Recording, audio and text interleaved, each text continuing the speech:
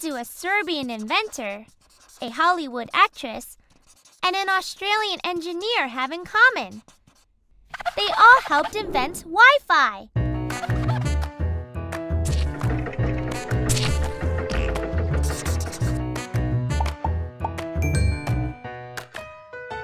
This story started all the way back in 1903. Serbian inventor Nikola Tesla, who is also behind the currents that power our homes, invented the first known method of wireless communication. Was that enough to give us Wi-Fi? Probably not, because in comes actress Hedy Lamarr. In 1941, thanks to her time in World War II, she invented something cool called frequency hopping. Not to be confused with bunny hopping. Lamarr created a system to stop enemies finding out where their torpedoes were. Take that, bad guys!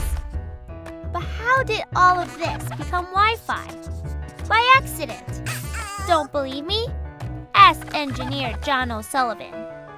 He wanted to find out how radio waves work in a black hole. Instead, he figured out how Wi-Fi works. What's up with cool science people and discovering things out of nowhere? But hey, do you know what Wi-Fi actually means? It means nothing. It is a made-up word, just like bazinga. They called it Wi-Fi because calling it 802B11 direct sequence wasn't cool enough.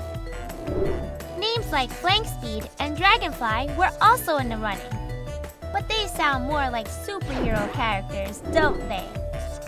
But can you imagine living with no Wi-Fi? The people in Greenbank, West Virginia actually do. They can't use Wi-Fi or cell phones because there's a big telescope nearby that needs complete radio silence. So, they probably can't watch this video on their phones right now. Aww. But hey, think about it. 3 people in 3 countries at 3 different times figured out one major invention we all use today. So I guess teamwork really does make the dream work.